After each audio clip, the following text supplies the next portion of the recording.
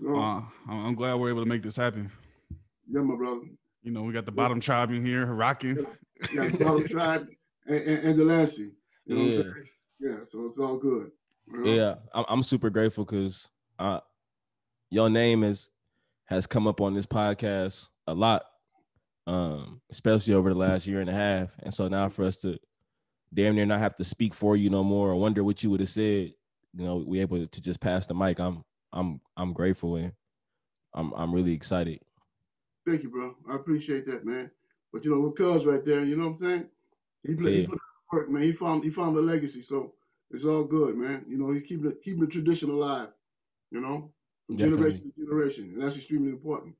You know, it's important for our young folks. You know, those who generation behind me, you know, and behind the generation behind them, to know that this thing is not a sprint, but it's a marathon.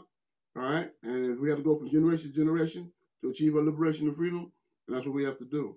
And so it's up to the elders to be able to pass that information, that knowledge down to the next generation. And what I say is that I pass the baton, right? And the next generation got to be there to be able to pick it up, right, as I pass it on. You know what I'm saying? Yeah, 1,000%. I mean, because I think a lot of times in the movement these days, there isn't too many like intergenerational conversations that are happening. You know what I'm saying? Where we can learn from, you know, folks like you know what I'm saying? And the way to move forward, you know, the mistakes that were made in the past and how do we grow a movement that is organized, disciplined, you know, and following a political ideology that meets revolution, you know? Well, in terms of ideology, the ideology has to be based upon our history. You know what I mean? It has to be subject to the history and the conditions and the social conditions that we live in, the political social conditions that we live in. We evolve an ideological foundation from basis for our own freedom and independence. All right? But if you don't know history, then you're going to have that foundation, which you can build an ideological course of action. Right? As ideology comes from the word idea, right? And ideas are like what you think. You see what I'm saying? So the determining factor is this here. What you think is determining how you're going to act or how you're going to behave. Right? If you think crooked, you're going to act crooked. If you think like a criminal, you're going to act like a criminal. Right? If you don't think like a revolutionary, you ain't going to act like a revolutionary. All right? So that's the ideology. All right? So for us, you know, I think about the old song from the Parliament Funkadelics, right? Some of y'all maybe remember George Clinton and the Parliament Funkadelics. Yeah. And in one of their songs, they said what? Free your mind. Come on now. Why you look at me? I'm not supposed to be the music one. Hold on. Free your mind, your ass gonna follow. Your ass will follow. Your mind and your ass will follow. So that's the idea, right? Right? We need to free our minds. You know what I'm saying? And if we can free our minds, free our understanding of what the conditions are that we're living in, right, moving towards our own national liberation, our own independence, you know, we're gonna do the work. Right? We're gonna do the work. But for long as our mentality is subject to our own oppression, right, based upon the kind of repression that we have been under for the last 400-something years, all right, you know, we are traumatized people. You know what I'm saying? And our goal and objective is in terms of the struggle, is to free our minds, right, from this trauma, right? And in the process of doing so, we will behave in accordance to freeing our mind, right? My book, for instance, we are all liberators, right? The model, the idea, the slogan is that we have to liberate ourselves, all right? But we have to think in terms of being liberators, right? If we don't think in terms of liberators, how are we going to become liberation? All right? So that's the reason why the name of that book, all right? Because I want to put in people's minds that we need to be liberators, right? We need to be emancipators. We need to be abolitionists, all right? And if we can get in our heads, get that in our minds, you know what I'm saying, then we're in the process of decolonizing ourselves, right? All right? Because we have been colonized as a people, right? And been thinking in terms of that oppression of the colonizer, all right? So now, how do we do that? We got to divorce ourselves from the colonizer, right? Divorce ourselves from the type of mentality that has been imposed upon us through centuries of oppression. That's a process, right? And it's generational, all right? The civil rights movement made some very good strides, right? But their strides was to become part of the colonizers are not separate from the colonizers, right? And that was a problem, right? And that's the reason why Willie Ricks and Story Carmichael came out with the idea during the civil rights movement for what? Black power, right? To distinguish the movement from that of integration and assimilation, the one of empowering ourselves and our people, right? So you can't empower yourself if you want to be live along and alongside of and be a part of the colonizer. You can't empower yourself. They will not permit it. Not only that, your mentality in and of itself, thinking that you can empower yourself being a part of the colonizer, is warped, right? It's subject to your own trauma. And so this idea of assimilation into a system that didn't want you in the first place is skewed. It's skewed way of thinking. All right? I'm gonna give you another example. White supremacy, white people, right? And the idea of white supremacy. Where did that come from? Why would anyone think that they can be supreme one and then be supreme over other peoples? Right? That in itself is in my opinion, and I think some psychologists will also agree, or psychiatrists also agree, is neurotic. So that's some neurotic thinking. You know, that's some God complex thinking. I was gonna say sadistic. Well, the practice of that is sadistic. Yeah. But the thinking in and of itself is neurotic. Yeah. Right? I'm almost say schizophrenic because you're really thinking outside of reality. Right? You're operating on the basis of thinking outside of reality. So white supremacy is a flawed idea in and of itself, and therefore it's a flawed practice. Right? And I tell white people, I say, listen, you want to be white supremacist? Fine with me. Right? You be as much white supremacist as you want to be. But when you try to impose white supremacy on me, I got a right to defend myself. All right? That's my right. So I tell white folks, the issues of white supremacy is your problem. Don't make it our problem. And it's important for you, white folks, to go to your uncles, your brothers, your cousins, right, your aunties, who carrying that Confederate flag and so forth and so on, and tell them that they're wrong, that their mentality is skewed, right? That's white folks' struggle. And they have to deal with that. It comes our struggle when they try to impose white supremacy upon us. All right? But in terms of developing our own universal humanity, right? In terms of white folks in and of themselves, they have to deal with their issues within themselves, right? So that's the issue that we have to understand for ourselves in terms of how we're going to move forward as a people, right? Anytime we can continue to expend more energy on white folks than we do on black folks, we got a problem. All right? You see what I'm saying? Yeah. So, and that's part again, that goes back to free your mind and your eyes will follow. Right? Yeah. We got to free our minds. You see what I'm saying? Malcolm once said that he don't consider himself American. Right? You know, he said he about black, for black, and if it ain't about black, it ain't about him. Right?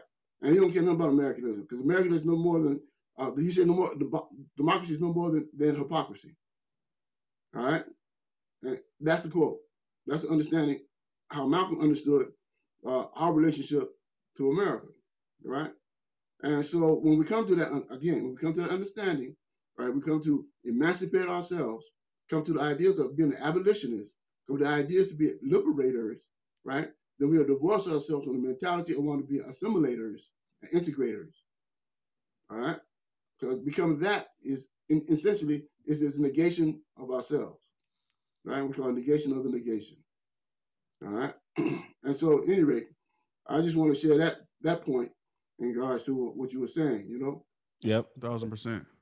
So what led to you freeing your mind? You know what I'm saying? What was that like what was that process like, you know, growing up in Fillmore and, you know, having a politicization, you know, what led to that, you know what I'm saying? And what led to you identifying as a new African and whatnot? And yeah, what's the story behind that? Okay. There's that's a lot in the one question, but yeah, but it takes me all the way back, right? It takes me back to growing up, right? And it takes me back to my mom, right? And I give all praise to my mom, right, for everything that she has done for me and my siblings. Although we don't never ever agree with everything, right? but we know it came from the right place. My mom, as a young woman, young mother, she was an African dancer. She was a student of African dance, all right? And in the process of her being a student of African dance, she taught my sister and I African dance. And one thing that she let us know that upon learning African dance, that we Africans, all right? So that's sitting at the foot of my mom's, I learned that I'm an African, right? I'm not a Negro, I'm not a coon, I'm not any other derogatory names that they try to impose upon us, all right? And therefore, my thinking in terms of my own identity is that I'm of African descent, right? I was raised that way. All right, now, as we grow up, of course, and during my days, we had to deal with the issues of Jim Crow, right? Self-imposed, the imposition of segregation and division between the nationalities. And I remember one time I was riding the school bus to school, going to school, riding the bus to school. And at that time, black folks always had to sit in the back of the bus. So as a young, I think I was 8 or 9 years old, right, in Fillmore, living in Fillmore. And I wanted to sit in the front of the bus. And the bus driver said, take your black ass to the back of the bus. So one white woman stood up and she said, listen, he can sit up here in front with me.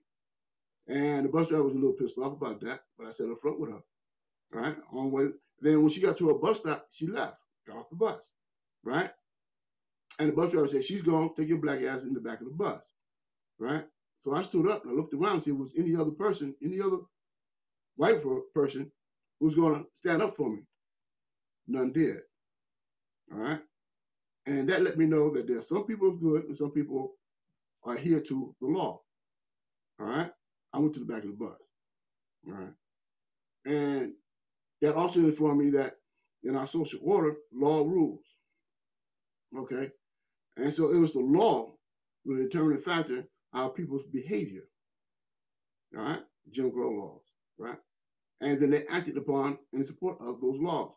Messed up law, messed up mentality, messed up behavior, all right? So that was a learning experience for me, one of the learning experiences for me. By the time I got into high school, naturally the civil rights movement had moved towards the Black Power movement, right? And we began the processes of trying to get Black studies in high school. So I became a leader of the Black Student Union, and we fought for Black studies in high school. One of the person that impressed me at that point in time, because I was pretty good in school. All the time I was always good in school. School was easy for me. And one of the person was my math tutor was John Carlos. All right, John Carlos was the iconic photo of he and Tommy Smith raising their fists at the 1968 Olympics. Yeah, he taught you in school. He was one of my math tutors.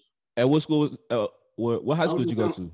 At that time, it was San Jose, Overfield High School, East Side San Jose. Okay, that's where I did high school at. Right, I went to elementary school in San Francisco, and high school in San Jose. All right, and he was going to San Jose State University at the time. Okay, you know, track and field. That was his athletic scholarship, I imagine. All right, and so during that time, a lot of times the college kids, particularly those in BSU, they would go down to the high schools and elementary schools and tutor young people, right? Again, passing it forward. You know what I'm saying? And being tutors and helping, assisting the younger people, right? So we had a movement at that time. We had an ideology of that we need to work with and amongst each other, all right? And so that was one of the things that helped me evolve in terms of my understanding of the struggle in and of itself. But naturally, when I saw the Black Panthers, right, two things. One, I had some old elementary school friends in San Francisco who had joined the Black Panther Party, who I used to go down in San Francisco in the summertime and hang out with, right?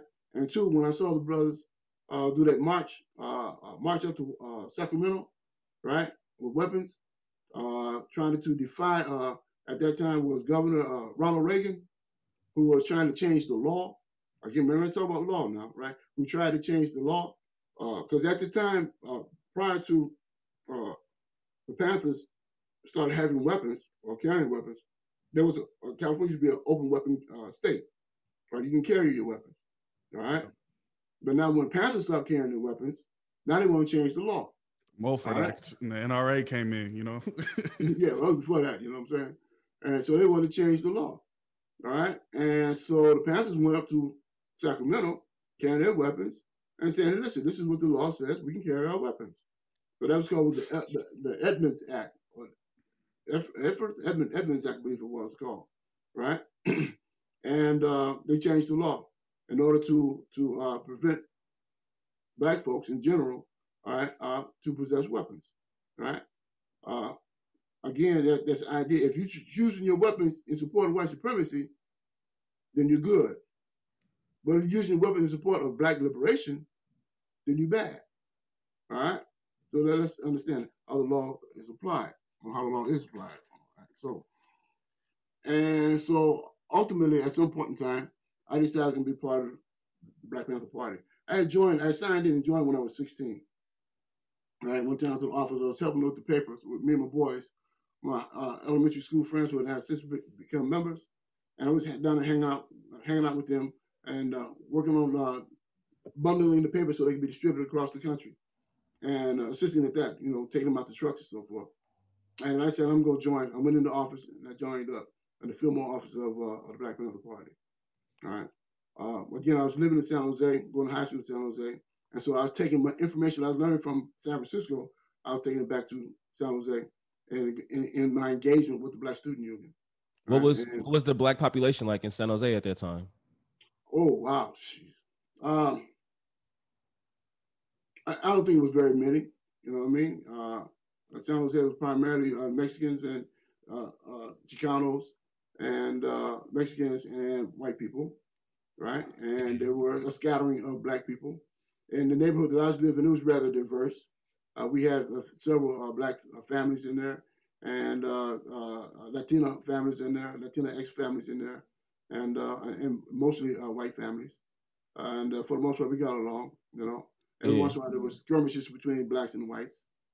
As you find across the country at time from time. But how many of y'all were in the Black Student Union? Oh, it was about 15. 15. About 15, yeah, in the high school. But then we have Black student unions in the high schools. We have Black student unions in San Jose State University and also in San Jose City College. So y'all were all working together. We're all working together, right? I used to go on speaking tours with the Black student union leader of in San Jose State and also San Jose City College. And the three of us would go to different schools and give presentations. They were saying about Black history, culture, right, and the issues of the struggle that was going on at that time, particularly in regards to the issues of trying to get ethnic studies or black studies into schools, right, and that was our goals and objectives then. Right, we got a problem, and in fact, we got a problem with that here in Rochester, where I live today. There's no ethnic studies, there's no black studies in these schools, and we are working diligently trying to change that reality. Yeah, I think there's a important lesson there too. You talking about being in high school, then you also have the college BSU, and then you also have the city college all working together. All working together. I think that's a good lesson for black students today. Is like, yeah, you feel me? If you at UC Berkeley BSU, you should be tapping in with Berkeley High's BSU. And Berkeley High should be tapping in with the middle school BSU. And building amongst the youth. I think that's super important. Extremely important. And the reason why is because there's lessons learned. You're teaching, right? You're preaching and you're teaching. You're teaching and you're preaching, all right? And you're passing the torch from one generation to the next, right? You have the continuity in building a movement, and it was extremely important, all right? And unfortunately, with the destruction of the Black Panther Party by COINTELPRO, right, was devastating in the manner by which they destroyed the party. They used every technique, tactic that they used to to destroy a nation state. Every type of tactic to do that, they used it against the Black Panther Party, right? Everything from infiltration, assassination, poison pen letters, bombings, shootings, everything you can imagine. The way they destabilize a nation, destabilize the country, use all those kind of tactics to destabilize and destroy the Black Panther Party, right? That's the power of the state. Right, and if you ever seen that movie, and I just saw it the other day, the Fred Hampton, Judas and the Black Messiah. Judas and the Black Messiah, right? one thing that indicated to me was the dedication of the brothers and sisters who were part of the Black Panther Party. They was willing to lay down their lives, for the struggle. You see what I'm saying? Yeah. And that's powerful, right? They believe, right? Their minds was free. You know what I'm saying? And they acting according to that. And that's the reason why J. L. Hoover said that the Black Panther Party was the greatest internal threat to the United States, right? So you have free-minded thinking black people. That's a reality right there, all right? That's a threat to the United States. We have free-minded thinking black people. I know, I feel like a lot of us, especially the folks who listen to our podcast, and me, myself, with you and Blake being family, I know he knows a lot more about your personal history than I do. And I think a lot of us have got to know you through your ideologies, but I think it's very important for ourselves and our listeners to get to know you a little bit more as a person. And so I'm definitely interested in hearing a little bit more about that story of, you going to school in San Jose, working with the Panthers in Fillmore. So as you taking stuff back and forth, what is the continued process for you? Like as you get deeper and deeper into the work of the Panthers and reaching these new ideologies and practices? Well, one thing is continuity, right? Again, like I said, in my household, we had pictures of growing up. I had pictures of Malcolm X and Martin Luther King and Rap Brown and Ron Karenga. We had pictures like that on the walls in our house, right? And so my thinking growing up was that this is what I'm supposed to do. This is how I'm supposed to live. You know what I mean? To be an inspiration and a practitioner of the ideas of freedom and liberation and independence.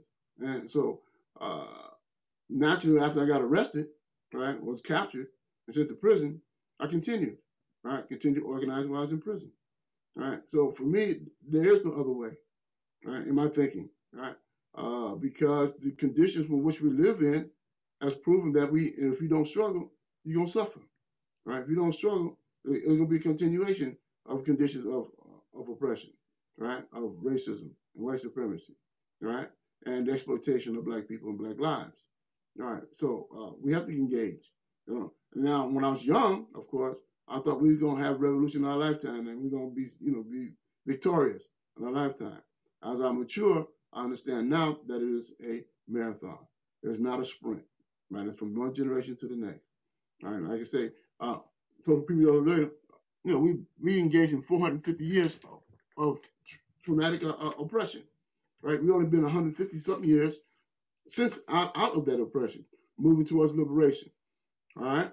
So I mean, that's what, 250 years or almost 300 years of decolonizing, de-traumatizing that we have to get over. You know what I mean? It's a process. Yeah. And for me today, it's a question of what I do today, what I contribute today, is make it something less that has to contribute, but for the next generation. My kids, my grandkids, my great-grandkids, all right? So every contribution that we make today makes it easier for those who follow behind us, right? And that's important too, right? You have that kind of thinking in your mind that your contribution does mean something, as small or as big as it may be, right?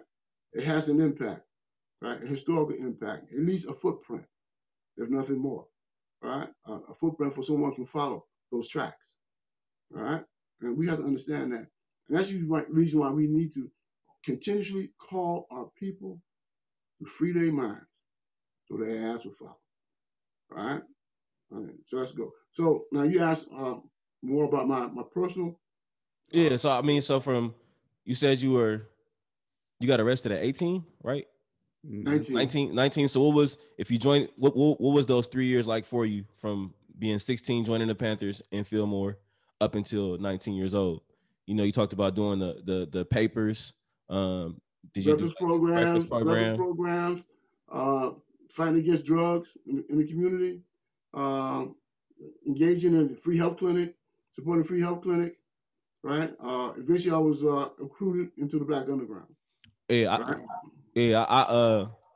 I'm happy that you speak on like some of the more like, well, it's all dirty work, I guess. But you know what I'm saying? Like I think so often people just get caught up in the speaking and the monumental things like going up to the Capitol and bearing arms when it's like, what was the that day-to-day It's all the stuff that grunt folks work. have to do. You know what I'm saying? It's Yeah. all the grunt work. We call it the grunt work.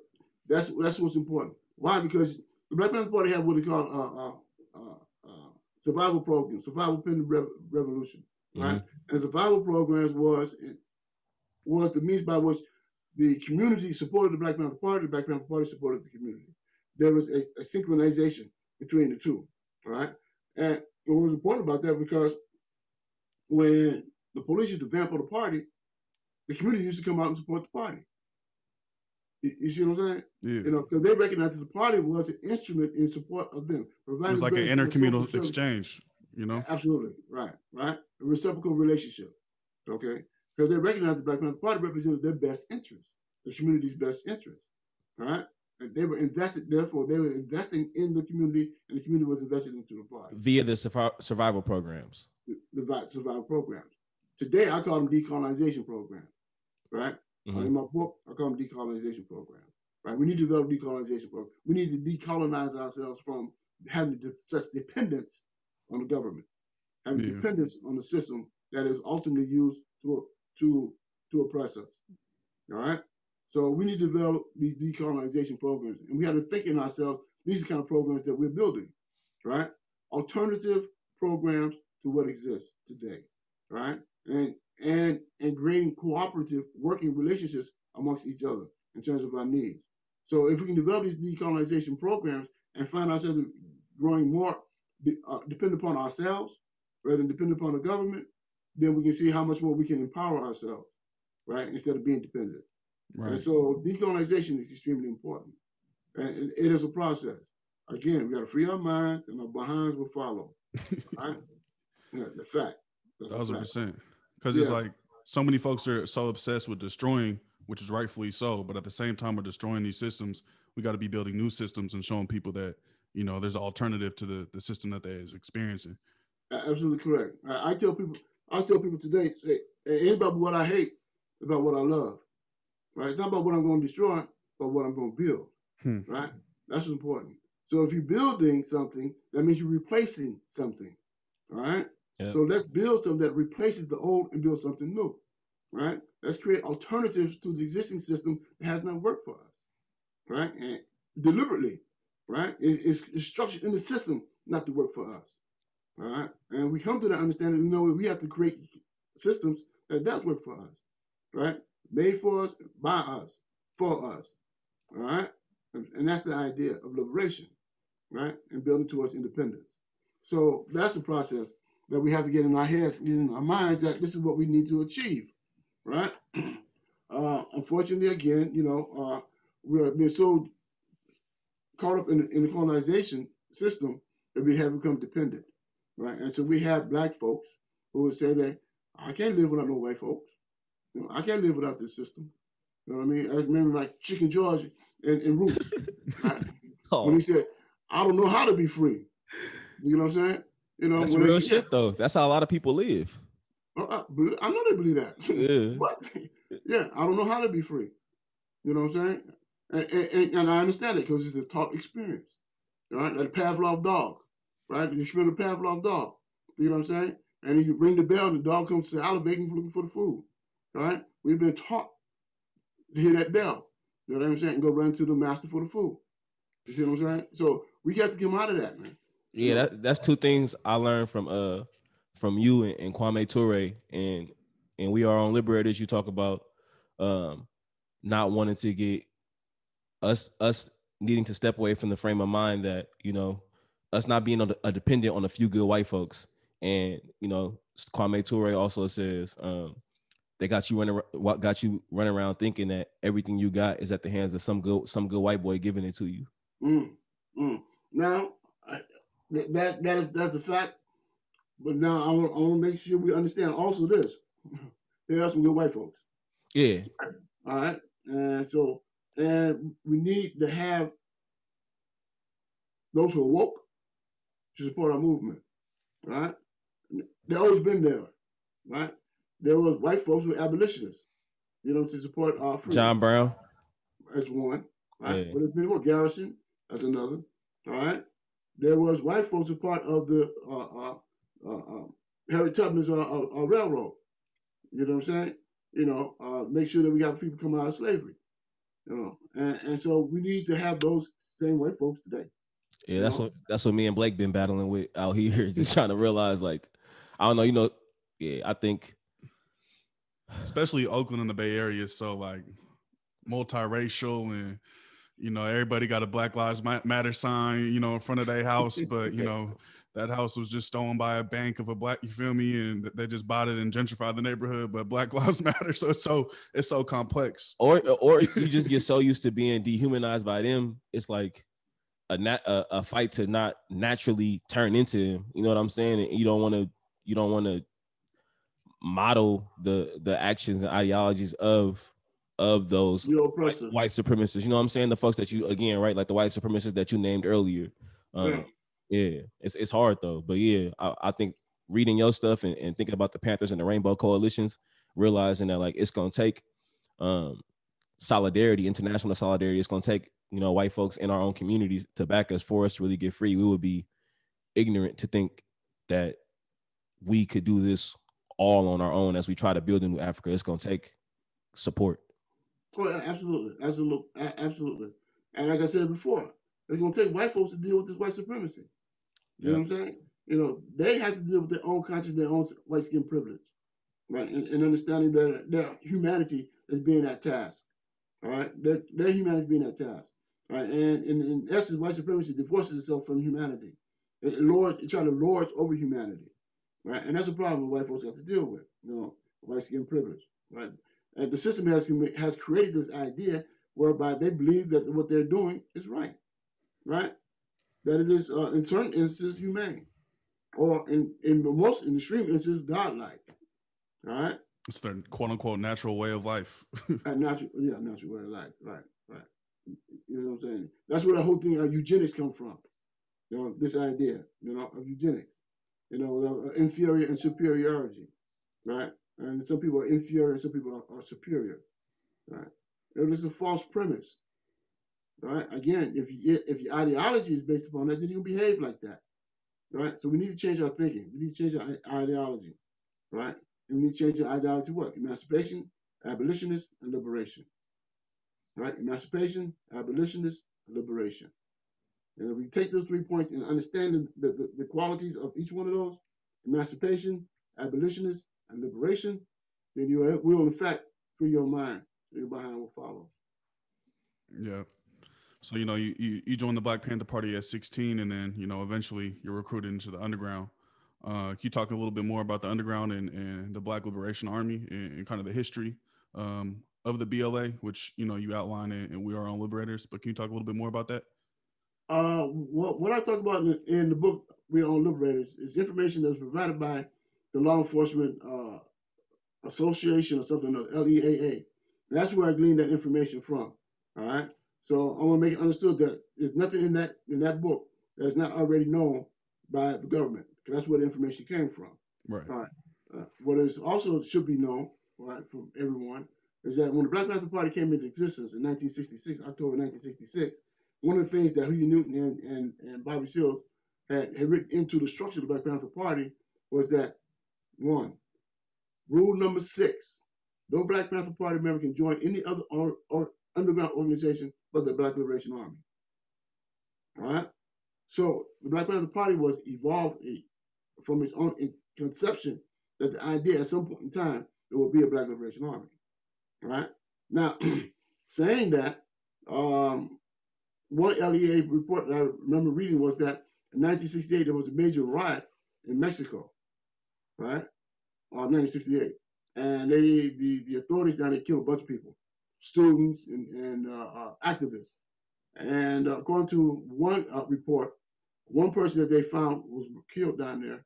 In his pocket was a note that was signed Black Liberation Army.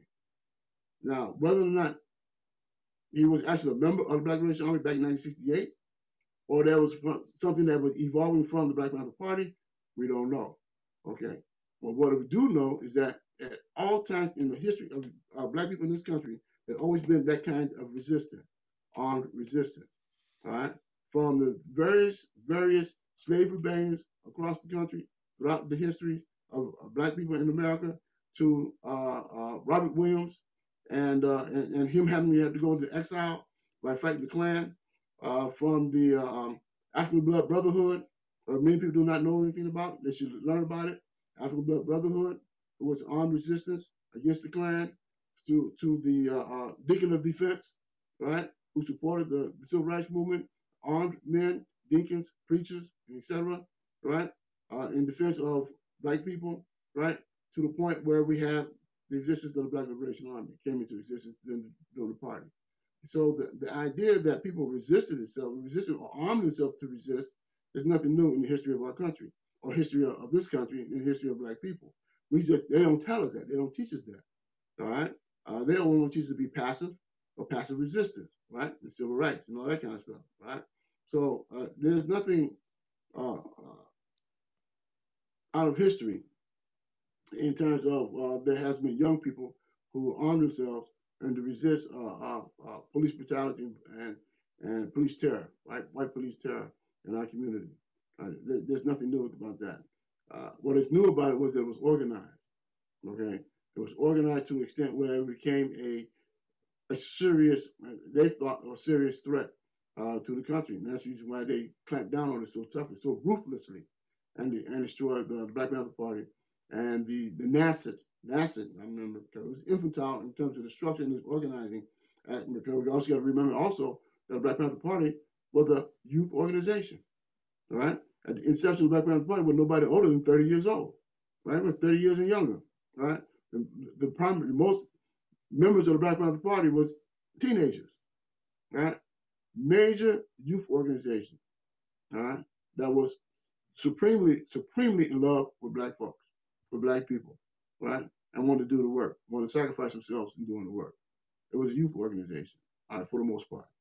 And so by virtue of our understanding of that we was engaged in and believed that we were going to build a revolution, not necessarily knowing all the principles and tactics of doing so, having studied, for instance, the struggles that was going on in Africa, studied the struggles going on in Latin America, right? The Cuban Revolution, the struggles in Angola, Namibia, Mozambique, Guinea-Bissau, South Africa, what's going on down in Tupamaros in Latin America, Zapatistas, and etc. We, as young people, took those, what happened in Algeria, Battle of Algiers as one example. One of the movies that we were had to go watch, had to study the Battle of Algiers as another example. It inculcated in the idea, the thought that we can, in fact, engage in armed struggle. Right. But we were infantile in as much as we didn't understand the depth of the opposition that we was engaged in, right? The military might that we engaged in. And so some people said it was adventurous for us to engage in that kind of struggle, right? Kind of armed struggle. Some people said it was necessary, right, in order to put checks and balances, right, on the type of impunity that law enforcement was engaged in killing Black people, right? Now, one thing you can look in history and statistics, and you can see that, for example, the level of police murders of Black people prior to the BLA, right, and the decreasing of police killing of Black people when BLA was operating, to the destruction of BLA, and then the increasing of police murders again. All right? All right. That is statistical information that you can find in history. All right. So that's what that tells you. That tells you that when you engage, right, put some checks and balances on things, you save some lives. Yeah. All right. So but when they function, but when they function with impunity, you know what I'm saying, then, you know, our lives don't matter. All right. Now let me get to that point, because Black Lives Matter, again, it's a social consciousness movement, right? I define it as a social consciousness movement and a trend and a tendency, right? It's like the Black consciousness movement of Steve Biko in South Africa, all right? Raising the consciousness of people for their own liberation. The Black Lives Matter is basically that. It's not a military organization. It's not a revolutionary organization. It's a social consciousness movement, right? The raised consciousness and the idea is that we need to value the lives of Black people, right? And so, why would the government seek to resist the idea that Black people's lives matter, or there need to be a social consciousness movement, right? Because it lends to the ideas of independence, emancipation, abolitionist, and liberation, right? So they don't want you to be have the idea that you're thinking that you have some value. Because if you think you value, what you gonna do? Anything to maintain that value, anything to show that value. Absolutely, absolutely, and that is the power of the Black Lives Matter movement, and that's the reason why the FBI came up with this idea. What they call it, a Black extremist, Black identity, Black identity extremist movement. Yeah. So if you think yourself, if you value yourself as a Black person, all of a sudden you become an extremist. Your identity has become extremist because you value yourself. What? Come on now. Hey, they'll tell you what they're thinking. They'll tell you what you're thinking. You know what I mean? Based upon how you think. Right? Straight up. You've been speaking on this in terms of when you mentioned all these revolutionary moments and revolutions that actually came into fruition. But I wanted to hear you speak a little bit on, there are people who think that liberation can be found without violence having to be waged by those being oppressed. There are Black folks, there are African folks that believe that we will get free without checks and balances, as you just named them. And what can you say to that, to those people? I can say what Malcolm said, right? Malcolm said, listen, basically said, we have the right to defend ourselves, right? And that's the whole idea. Remember, the Black Panther Party, original name that came into existence was Black Panther Party for Self-Defense, right? And so our idea is that we need to preserve our existence, right? And so if we need to preserve our existence, then there should be no bounds or reserves or reservation in doing so, right? So I believe in self-defense, right? If you're coming after me, I'm gonna fight back, right? I gotta preserve my existence. I got a human right of self-preservation, right? And I think all Black people should have a human right of self-preservation, right? And so self-defense is inherited of the idea of self-preservation, all right? And so, I'm not going to publicly tell people that they need to arm themselves and go out and strike out against the system. We tried that. And if it's not organized right, they're going to destroy you with the quickness, all right? And I'll tell you what Fred said, right? That our movement is based upon people, all right? If you go watch the movie, he'll lay it straight out. Based upon building a movement of people. That the power is in what? The people. That's why we have that slogan, power to the people, right? Because it is, government is based upon people's consent. And if you consent to oppression, then the government going to continue, right? So, yes, we need to figure out the ways and means to which to defend ourselves at all times, right? For the idea of self-preservation. In the course of doing so, we need to organize people, because that's our best defense, right? We're changing people's minds. And the more people's minds have been changed in support of the struggle, right, the less we have to deal with the questions of armed resistance, right, or engaging in armed resistance, right? So my goal, my thinking is that we need to build a mass movement, right? So mass movements change the systems. It changes entire governments. Mass movements does. All right. So we'll take the quote of I think it was Mao Zedong, that political power comes out the barrel of a gun, right? But yes, the gun has to be mass people, right? Not a few individuals. You see what I'm saying? And so that quote can be taken out of context, right? And we need to really put it in the proper context. Now, in the proper context is that we need to build a mass movement, all right? That's the proper context. And then you defend that mass movement, Yeah, I think it's just being aligned with the masses, then you're able to move. You know what I mean? If you don't have a mass amount of people fighting objectively, you know what I mean, with the same like ideological framework, then you know, the chances of victory isn't there, you know? It Yeah, all it's not ties gonna back be into being organized. Like I think sometimes absolutely. people think organizing is just like taking up the same amount of space. It's like, nah, it's being aligned on every reason of why y'all taking these actions. A fact. That's a fact. Because what good is All the right. gun if you don't know the reason even why you're using the gun? You know what I'm saying? You know, what good is What good is how handing can out the political meals if power you don't come know out why of you it? handing out the meals? What good is the BSU meetings if you don't know why y'all meeting? What good is a medical clinic if you don't know why you providing a medical clinic? We can Fact. go on and on, you know? Yeah, go on. That's a fact, bro. And But I so that's where we are in today. In my book, you'll find that I put forth a theoretical foundation called three-phase theory for national independence. All right, and so I try to lay down a roadmap, right, a plan of action. it's a revolutionary cookbook. Gives you the plan. Well, it's a manual, right? Yeah. If you follow the manual step by step, then you'll get to the logical conclusion Yep. and results. Your ass gonna be free, huh?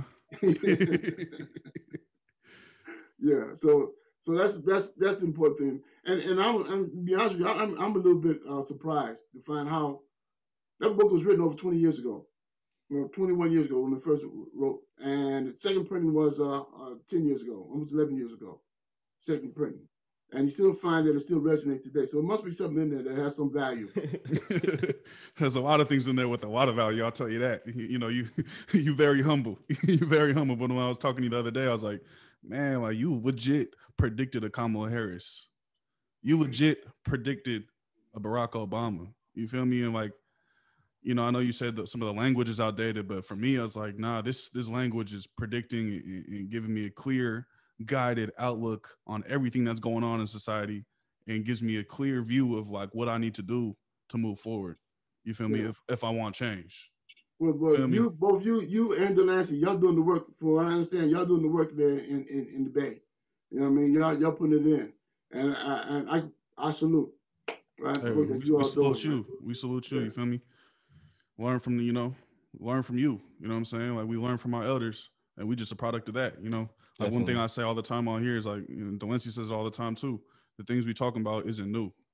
You know, we we learning, you know, and we regurgitating a lot of the things that we learn, you know, from folks like you, folks like Asada, folks like Kwame Ture. You know what I'm saying?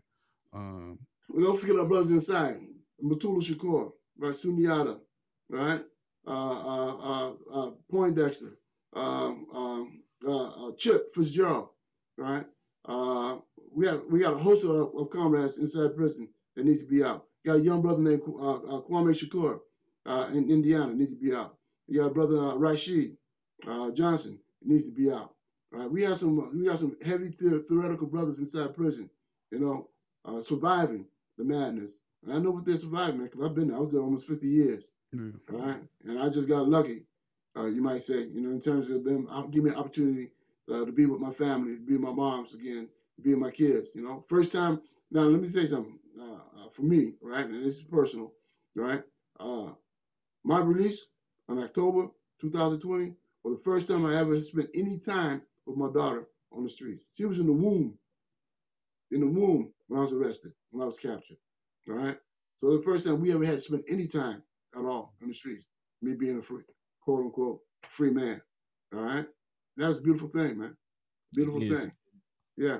And so this idea of mass incarceration and how it has imposed, again, some trauma on the Black community, you know, separating fathers from their kids, or mothers from their children, right? Divorcing, splitting up families, etc. Not only that, but then it also inhibiting the growth potential of Black people in this country. Because here you have young boys and young women sent to prison at their most productive years, right? Their most productive years, and sent away 10, 20, 30, 40 years. All right. So where's the production of the procreation of our people? Right. That's in essence, that program, that practice is genocidal, right? In whole or in part, right? And the part is that they're preventing us from reproduce, right? From generation to generation. All right. So you got 8 or 9 million black people, men and women, over a period of time, over years, unable to produce. Ain't no wonder that our population in the United States in the last 50 years ain't past 15%. You know what I mean? If they ain't killing us, they putting us in penitentiary so we can't produce. You know, or sterilizing the women. You know what I mean? Come on. But let's look at the reality of the situation, you know, and how it has impacted our lives, you know, over the last 50 years. Just say 50 years. Now, how it's impacted our lives since the destruction of the Black Panther Party, since 1970, 71, right? Come on. Let's look at this thing from really has it kind of impact it had socioeconomic and politically on our community. It's been devastating, right? Introducing the crack in our communities. We all know that it was introduced by the CIA. Cocaine was introduced in our community by the CIA. We all know this is well documented. Cocaine right? Intelligence Agency. Yes, that's right. It's an intelligence agency and the FBI, right? What's it called? Iran Contragate. The Iran Contragate. Yep. Trafficking drugs for weapons for the Contras in Nicaragua, right? And using Iranian drugs, Iranian transport. I don't know how they were doing it, but they, you know, Gary Webb did a hell expose on that, you know, exposing all that. They made some movies behind it. And then he ended up dead, the reporter, white guy, right? Under suspicion. I don't know why, but yeah, right, by exposing it. But it's as well as documented, you know, how they have during the Vietnam War. You know, they had what they call the Golden Triangle. That's when heroin was predominant in our community, right? To suppress the movement at that time. There was riots going on across the country. When then they introduced heroin in the community, the riots dissolved, right? Disappeared, dissipated, right? Because the community was injected with this heroin from the Golden Triangle. Fools like what is his name, Frank Lucas, and Barnes and Nicky Barnes and them characters. You know what I mean? Saturating our community with this poison. You know, during the party, we fought diligently against this poison in our community. Right? We had pamphlets put out. You know, fighting against the drugs in our community. You know what I mean? So, hey man, you know, and now today, the next go around, what they come with? They come with this crack, with this cocaine, right? Now they got what they call it, deuce, right? Whatever this stuff is that these kids are taking out, it's madness. They're destroying the people, destroying the brain cells with this crap, you know. And so again, what's the motto? Free your mind, and your ass will follow. Right? On the topic of us freeing our minds, I want to talk about identity. And first, I'm going to read you a quote by Kwame Ture, and then we're going to get to the question. So right. Ture says, "You must know if you're African or American, because America is Africa's #1 enemy." Can you talk about how that quote directly relates to why you identify as New African, and what was that decolonization of your mind that led to that? Well, I told you I already identified as being African, right? From sitting at the foot of my mom's, right? So I grew up with that idea. Right? I'm African, right? Blake, you know, our grandfather, my grandfather, back in 1970, 70 or 71, started the family with Kwanzaa celebration. I've been to a few of those. Yeah, that's right. Right. It's a tradition of the bottom family. Yeah. You know what I'm saying? We do Kwanzaa, you know, to maintain that kind of culture. If anything that Ron Kawenga has really gave to our struggle, right? If anything other than the idea of culture nationalism is going to free somebody, or was Kwanzaa, okay? And I salute Ron Kawenga for giving us Kwanzaa, okay? Very important tradition. And then Google Saba is very, very important for us to study and understand and live by it, the Google Saba. But as you asked the question, I was in prison. I think I was in San Quentin, and I was communicating with Imar Obadeli. Mario Obadele was the first president of the Republic of New Afrika, right? And we got to understand that there was a split in the party. Ideologically, there was an ideological split in the party, especially the issues of New African program, the Provisional Government of New Africa. They came into existence in 1968. They came into existence in 1968. 500 New Africans and 500 Black people in Detroit, and a church in Detroit. A lot of people don't know that that church was the church of Reverend Franklin. Who's Reverend Franklin? That was Aretha Franklin's daddy, right? Aretha Franklin's daddy was a nationalist, right, for the most part. I think he grew up as a Garveyite, right? He may have been a Garveyite during his growth period. A lot of people don't know nothing about Garvey, but that's another story. Okay, who was a Garveyite. And as a result of his own understanding of oppression, he permitted these 500 nationalists, to have a meeting in his church. And then they came at that church in 1968. They decided that they're going to create what they call the Provisional Government of New Afrika. And what is New Afrika? New Afrika is the five states of what they call the Black Belt, right? And they declared for themselves that these 5 states should be the homeland of Black people in the United States, right? And so they evolved what is called Provisional Government of New Afrika. Now, let's go back a little further. During the Civil War, almost at the conclusion of the Civil War,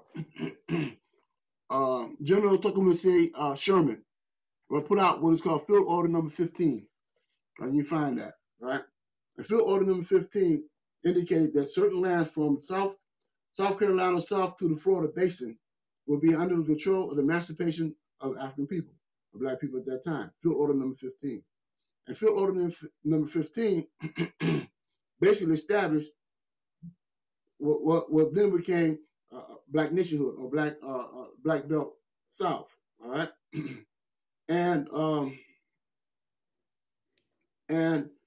they were being protected by the Yankee soldiers, right? These Black folks who were emancipated, right, during the course of the Emancipation Proclamation, and were protected by Black folks.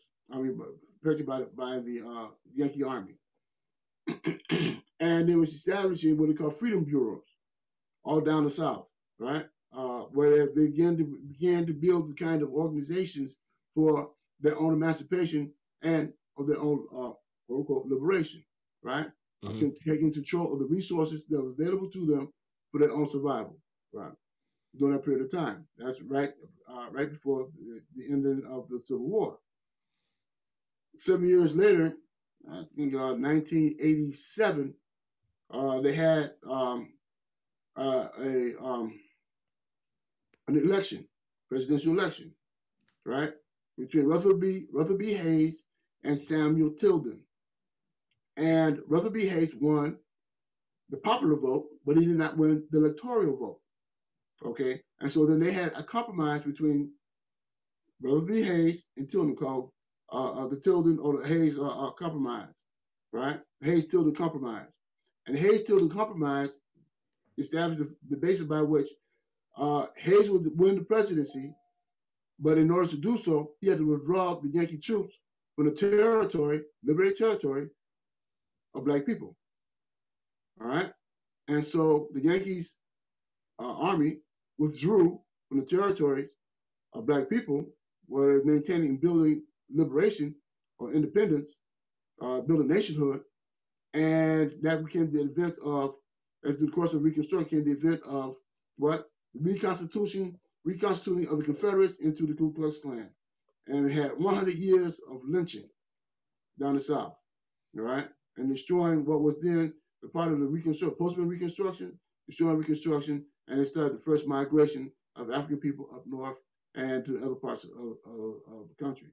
And so when we look at that history, we can see at one point in time, we was already moving and building toward other kind of nationhood and liberation, and that was destroyed. So 1968, knowing this history, these 500 people came together and said, listen, we're going to rebuild.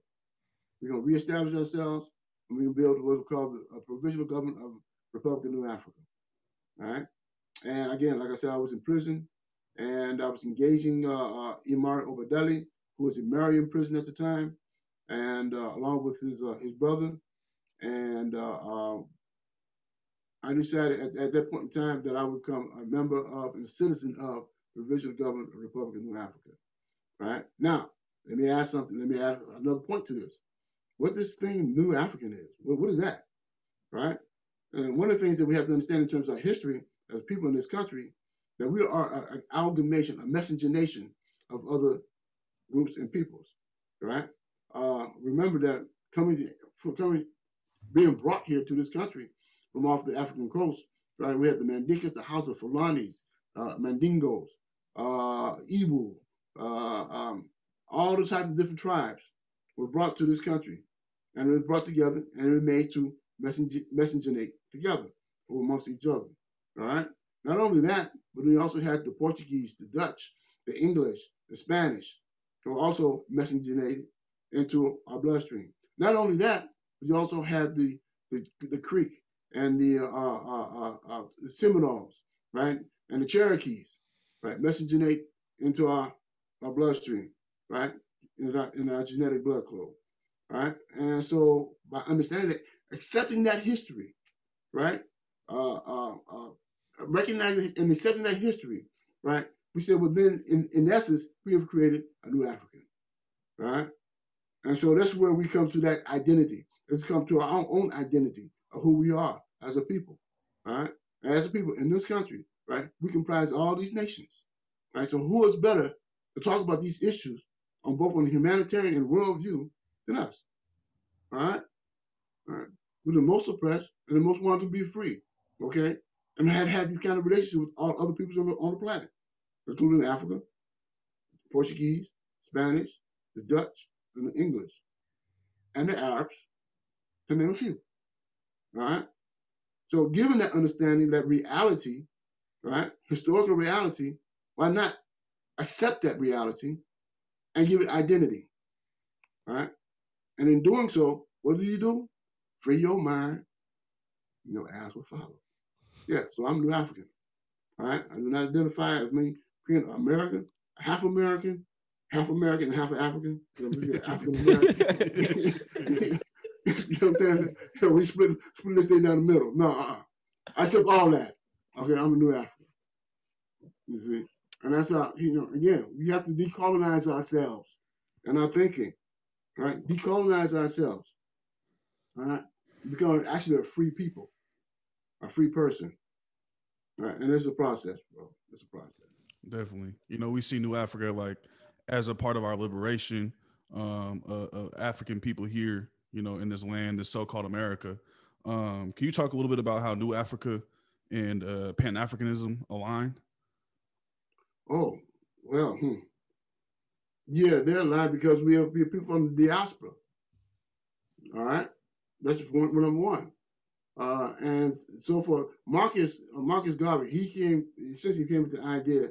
I'm saying he's not the only one, but since he came with the idea of being a Pan Africanist.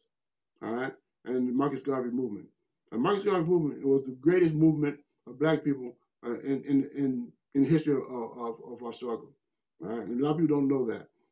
That he had organized, his organization came from all the way from Brazil and the Caribbean, England, Africa, and the United States.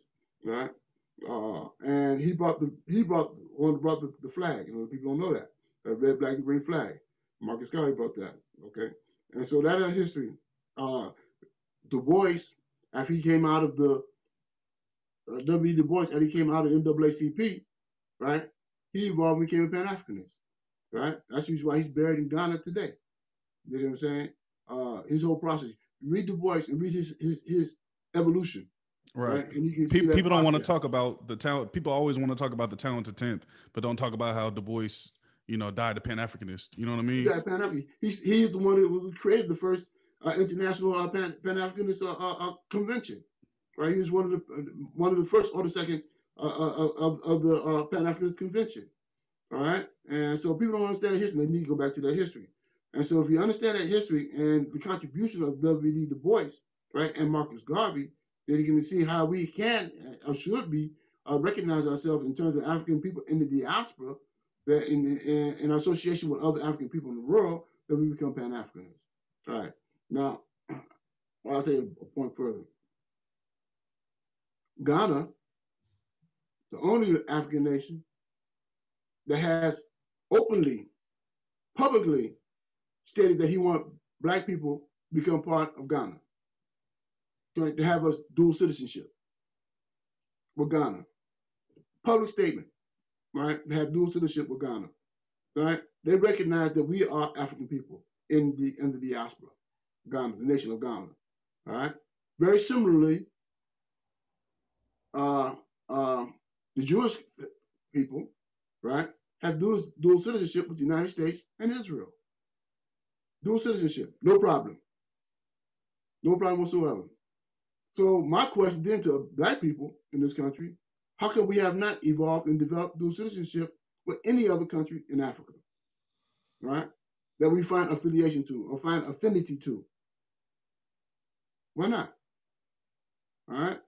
And so again, we need to free our mind, decolonize ourselves, right, and think that we are, quote unquote, African, quote, half American, right? When we should be African, right? And recognize that, and build our relationship with ourselves and the mother country, right? So that's my understanding and evolution, and my understanding in terms of history, from Pan African, from W. Du Bois, and also from Marcus Garvey, with the idea of what it means and the importance of having principles and belief in Pan Afrikanism. 1,000%. I know a little bit earlier you was talking about, you know, your comrades who are still locked up to this day. Can you talk about the Jericho movement that you co-founded, as well as can you define what a political prisoner is for our listeners? Yeah. Some years ago, the Republic of New Afrika, RNA, used to have marches in around the White House, and they called the Jericho March. All right, that's its inception. It came through the provisional government of the RNA, and I think it was in 1995 or 96, the RNA stopped having those marches in the White House, right, around the White House, calling for the release of political prisoners and etc. And so I had to ask the question, why does this mean stopped? And no one did have an answer for me. And so what I did, I put out a call to the movement to resurrect the Jericho marches. Okay. And a comrade, Herman Ferguson, Baba Herman Ferguson, and Sophia Bukhari, Sister Sophia Bukhari, heard my call. They came, we had meetings while I was in prison, and they decided, yes, we support you, Jalil, and we're gonna make this thing happen. So in 1998, approximately 6,000 activists from across the country marched, organized themselves, and marched to Washington, D.C., and started the event of, again, the resurrection of what was the Jericho movement or Jericho marches. And because it was so well structured, well organized by Sophia Bukhari and Herman Ferguson, both are now gone to their ancestors. So I'm the only living co-founder of the Jericho movement. We decided that we would continue. That was in 1998 with the building of a movement in support of political prisoners, right? For the amnesty, fighting for the amnesty of political prisoners. And Jericho has been in existence for almost 20 something years now, right? Doing this work, doing this fight, trying to build support for political prisoners. Any of y'all out there listen to this, right? Go to your website, download, Google, right? Jericho. Find what is a Jericho member, a Jericho chapter in your community, and join, right? If you're about to struggle, join Jericho, right? Be a part of this movement of free political prisoners. If you ain't free political prisoners, then you ain't about no movement. It's a sham movement. As Audrey once said, right? It's a sham movement. If you ain't supposed to, hey, because any one of y'all can be a political prisoner. Say that. What you saying?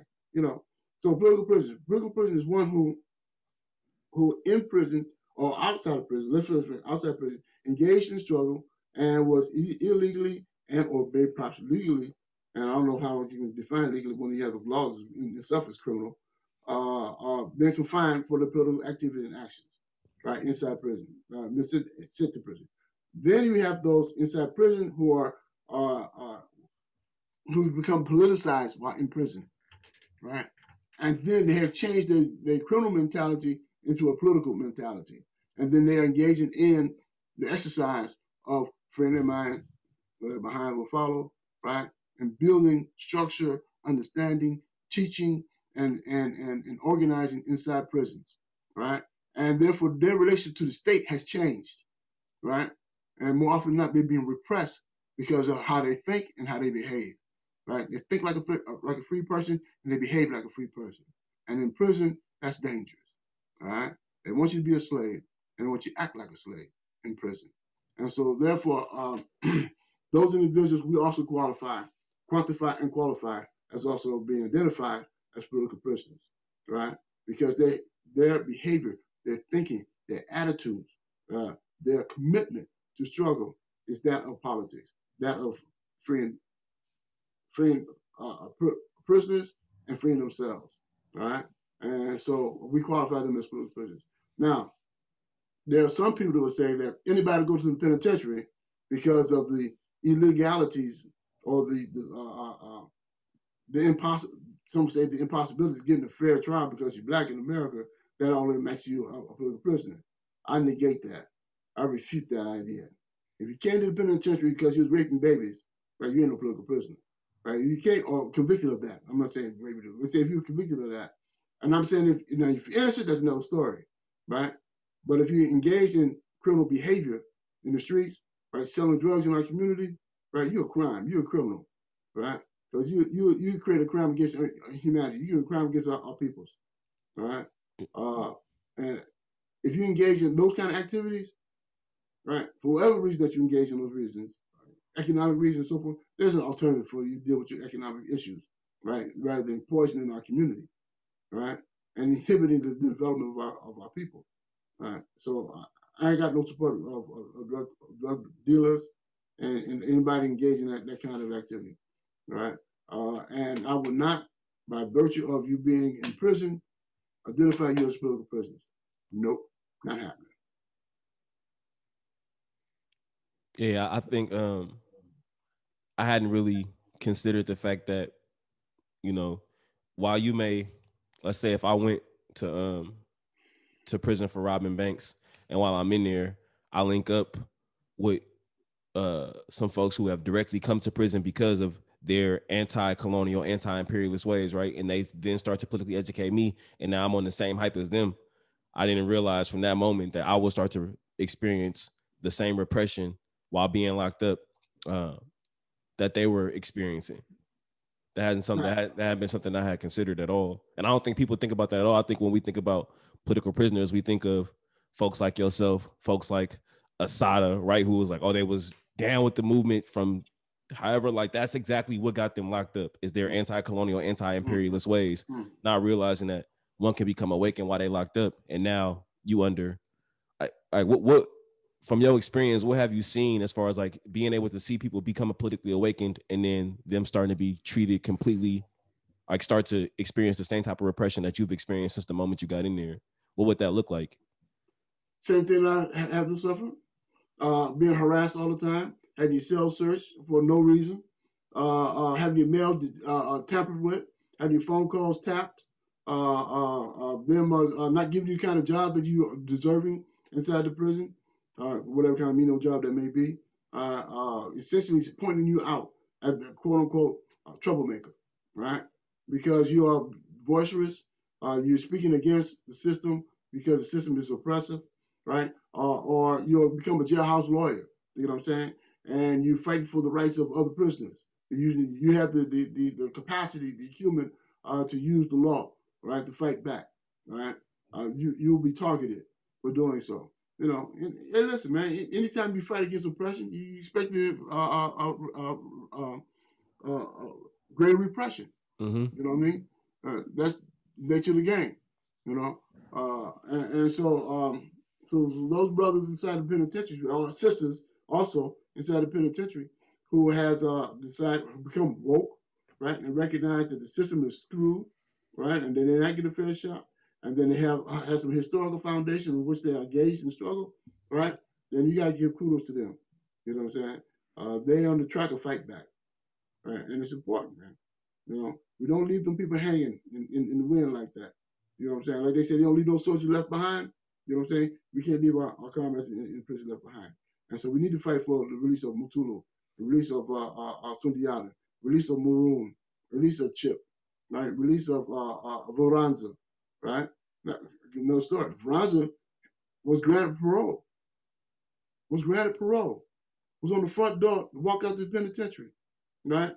And Gonzalez, who was the attorney general at the time, said he's not going to release him, right? The superintendent was at the front door letting him go out the prison, being released. And Gonzalez, who was the attorney general at the time, sent it back to his cell. He gave away everything in his property, sent it back to his cell, right? He's been in penitentiary now almost 10 years as a result of that, having already been granted parole by the parole board. And they just didn't want to let him go, right?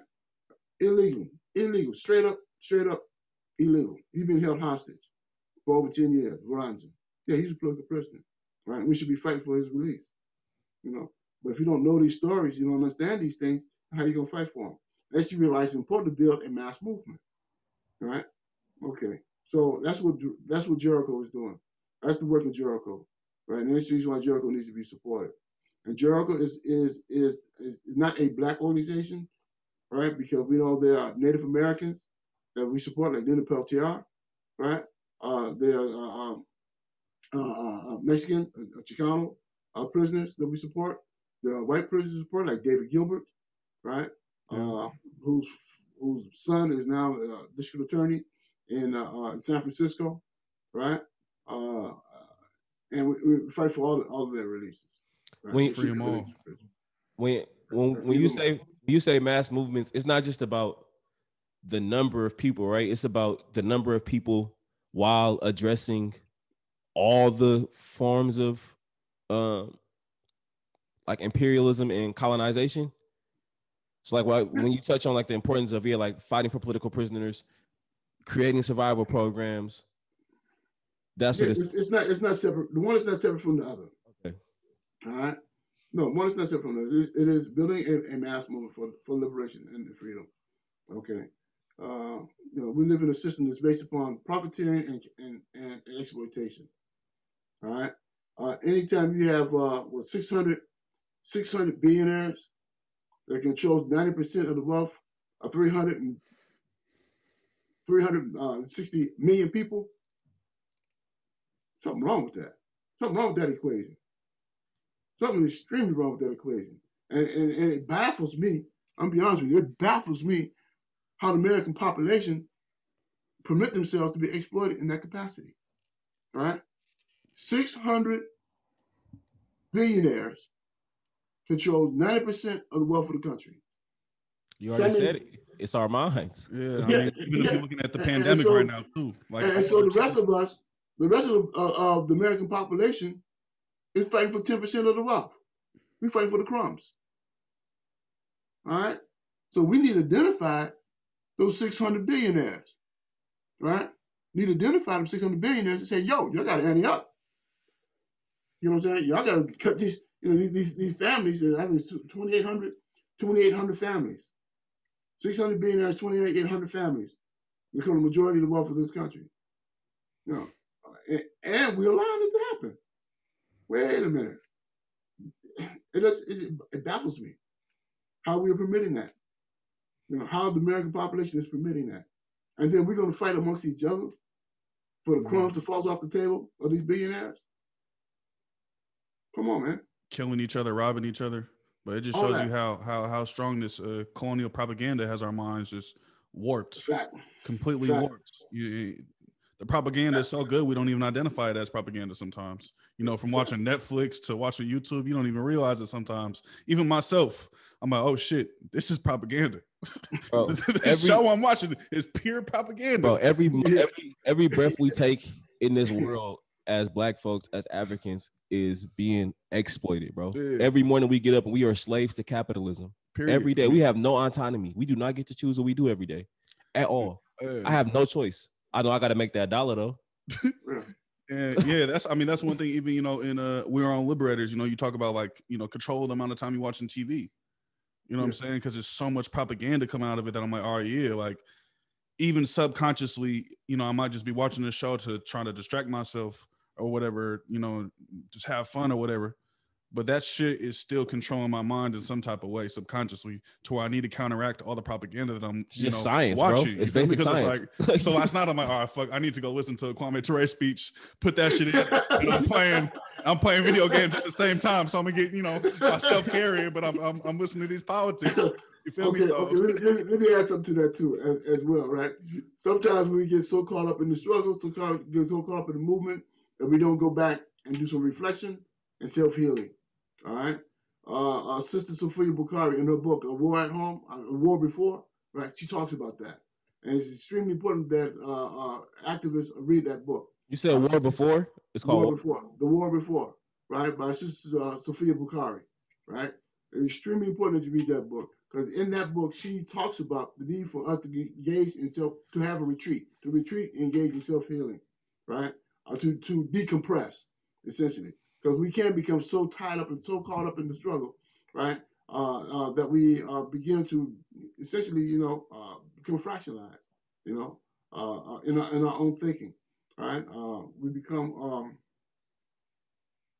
what's the word I'm looking for? I can't think of the word right now. Isolated. Isolated? No, not isolated, but we become so caught up in the struggle that we often hurt ourselves, right? Mentally and psychologically, we hurt ourselves, and we are taking so much trauma, right, from the people, right, and trying to work on areas of healing that trauma, right, by providing all these different services, and it's like a nurse in the trauma unit, right, going and healing people day after day after day after day, and seeing death and seeing people being injured and hurt. And how do they survive that? They got to go back and they got to go to retreat, to decompress for a period of time. And same thing for us in the movement, in the struggle, right?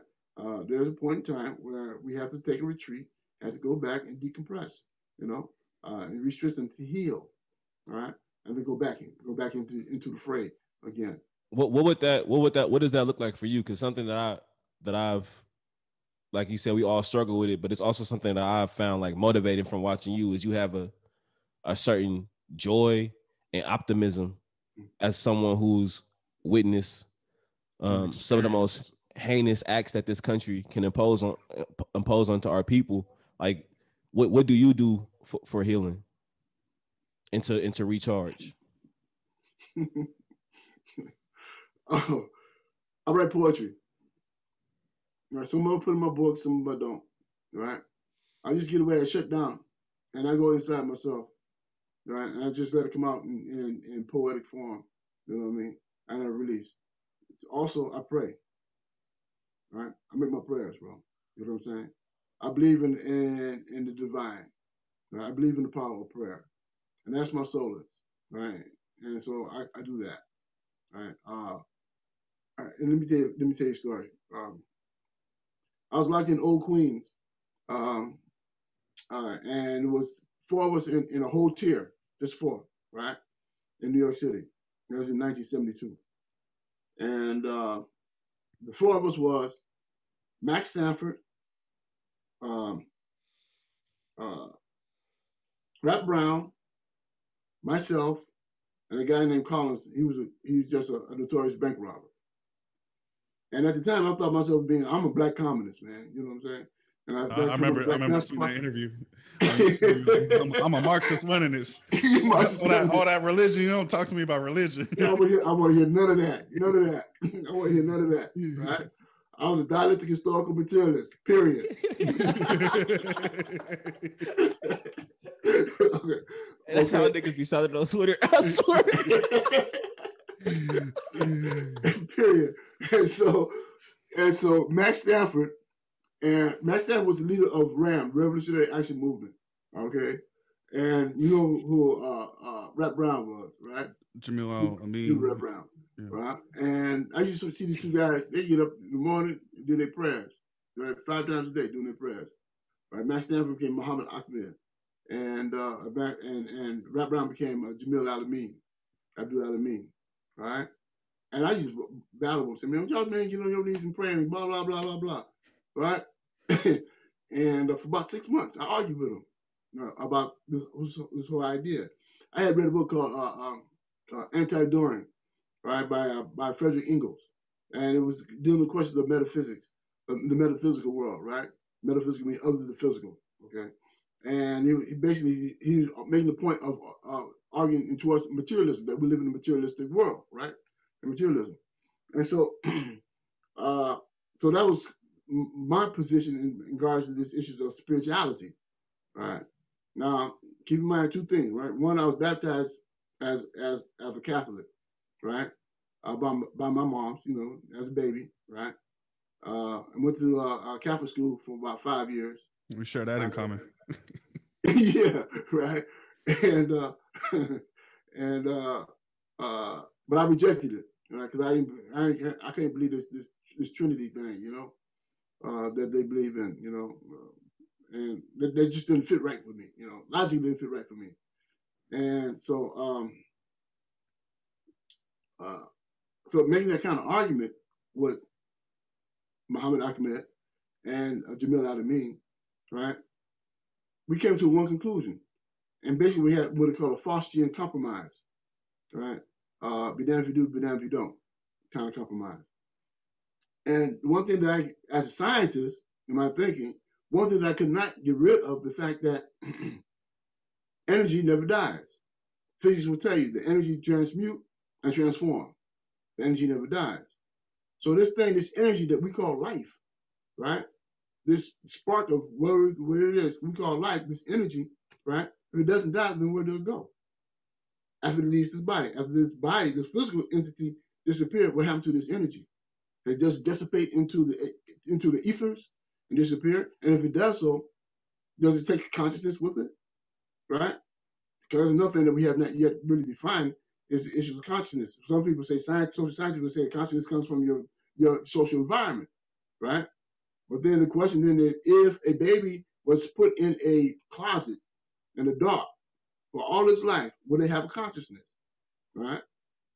They have no other social experiences, right, that they can relate upon, right? Would it have consciousness?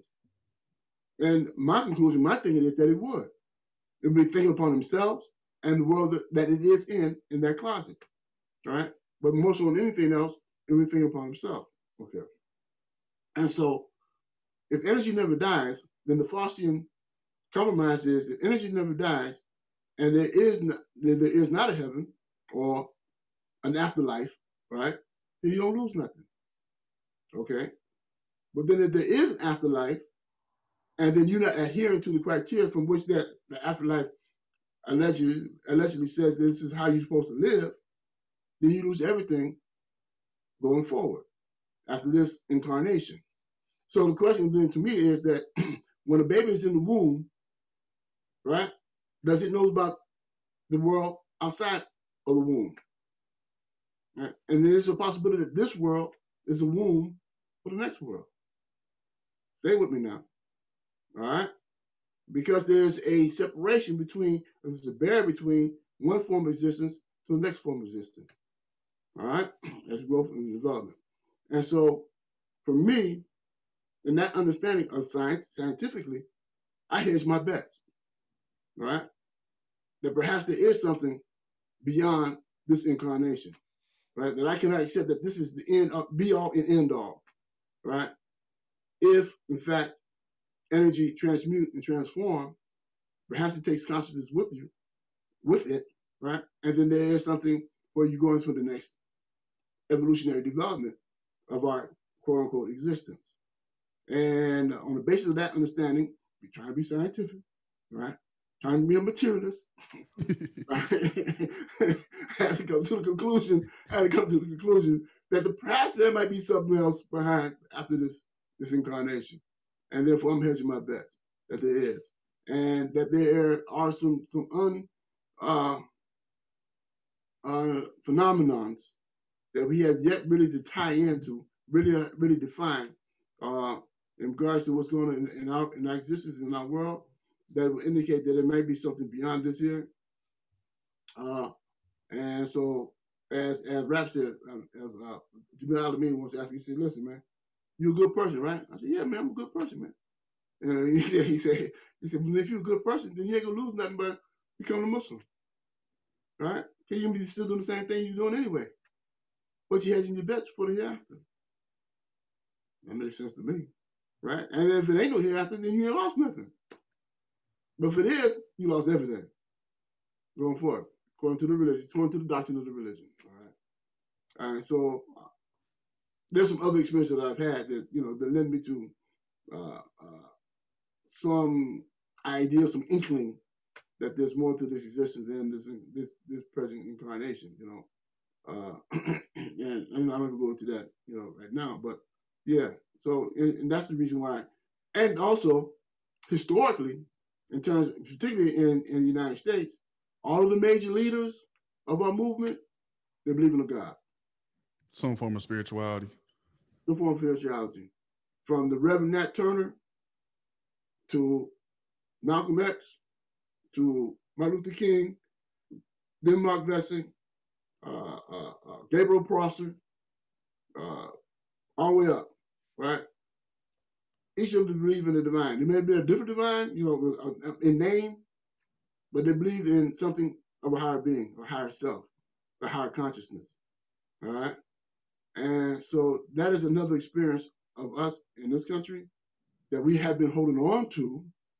Unfortunately, it's been bastardized because of what has been taught to us in our oppression, all right? That everything's gonna be good in the by and by, as an example, all right? And so therefore you just suffer now and you're gonna get your freedom later, right? Or you'll be free later, you know what I'm saying? Mm-hmm. That's bull. That ain't what this thing is about, all right? You can have freedom here too, okay? and in the hereafter, all right?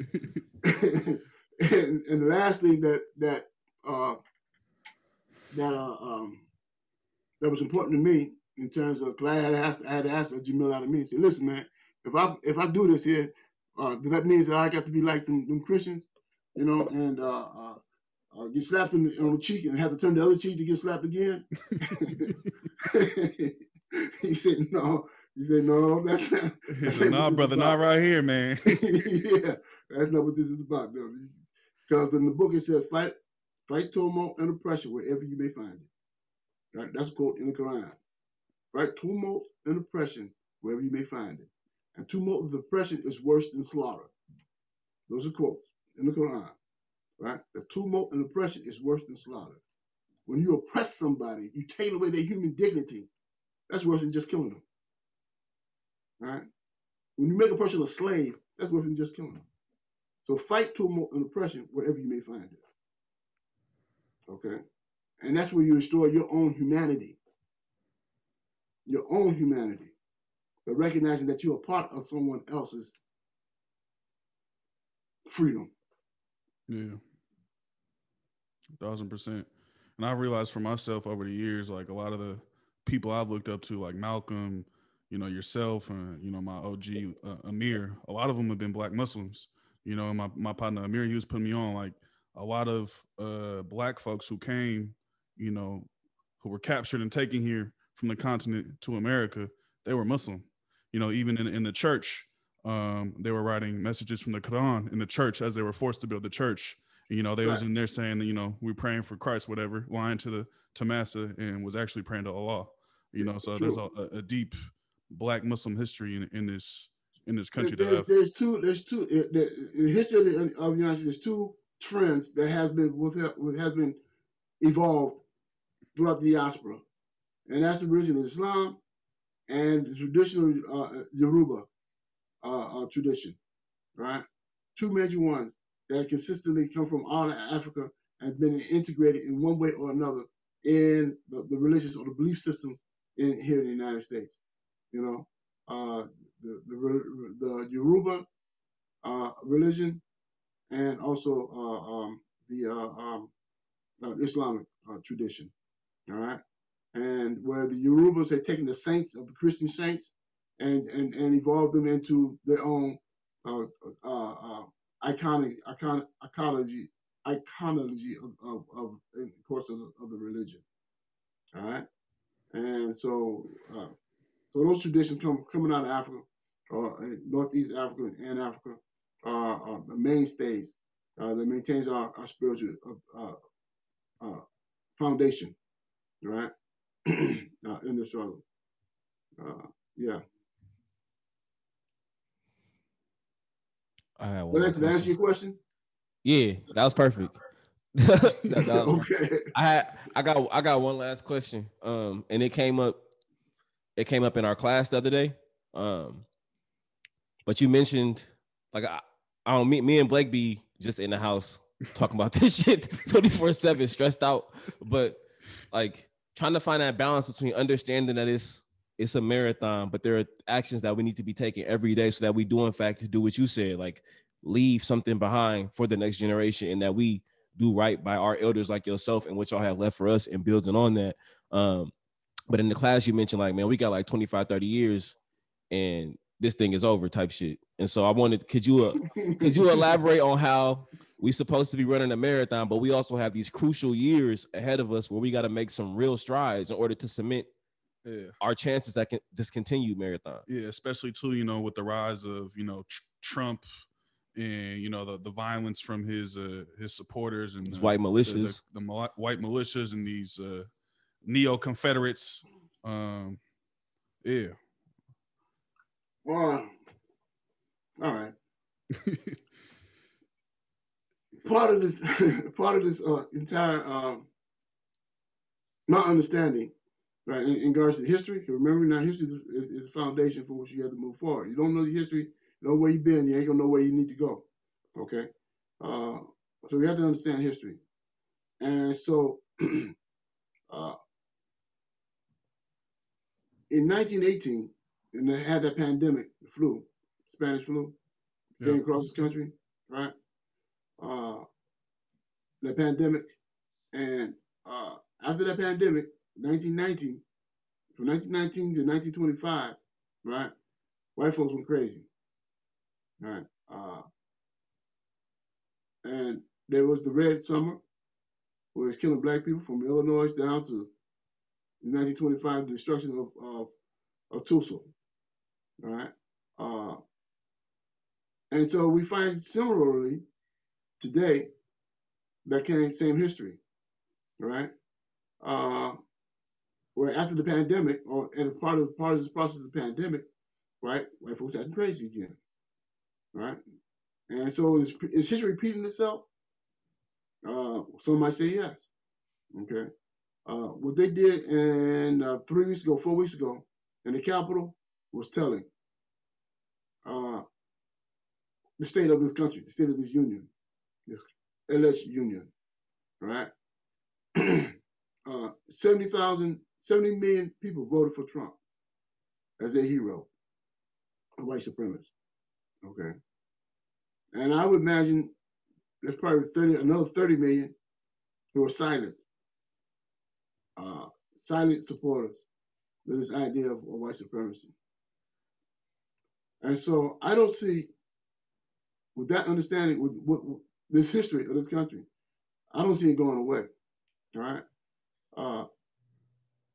Go back to history again. Go back to Civil War, and the surrender of the Confederates. That surrender was not a defeat. The Confederates were never defeated. All right. They were dismantled as a military force. The Hayes-Tilden Compromise gave them an opportunity to resurrect. Right? I believe in 1940, 20,000 Klansmen, and dressed in the regalia, marched in Washington. Right? Had a ticket pick a parade in Washington D.C. 20,000 Klansmen. That informs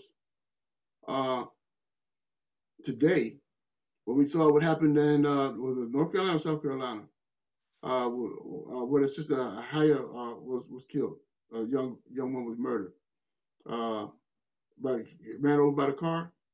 Remember? Charleston a couple years ago, wasn't that Charleston? Yeah, Charleston. Charleston. Okay, cool, Charleston. And they had those white folks was marching, carrying about the Jews would never replace us, and etc. Right? They had a big march, a ticket, and showing the candles and things of that nature. So it's been a process by which they have trying to resurrect themselves, resurrect the Confederate, resurrect the South, and hold that in juxtaposition to our migrating back to the South. Black people migrating back to the Black Belt, right? A book that just recently came out, The Devil You Know, by a guy named Charles Blow, right? And while I don't agree with everything of his analysis in regards to that, he has made the petition that Black people should return back to the South, right? And be re-empowered by numbers, So as we move forward, my thinking, the possibility, and I can't predict, right? But the possibility exists, being a dialectic historical materialist, using the principle of dialectic historical materialism, right? We can make certain equations, formulas, as social scientists, to see the possibilities that there's going to be a major uproar in this country in a few more years, right? Where it's going to be torn apart. That's a possibility. So if we put that in the possibility category, right, then what do we do in terms of addressing that issue of that possibility?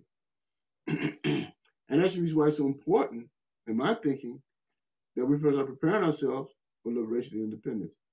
Emancipation, abolition, and liberation. All right? And so that's the reason why I said that I don't think in the next 25 years that we're going to have another resurgence that will be cataclysmic in this country. And we need to be prepared for that. Okay. And so them 70 million plus, they ain't going away.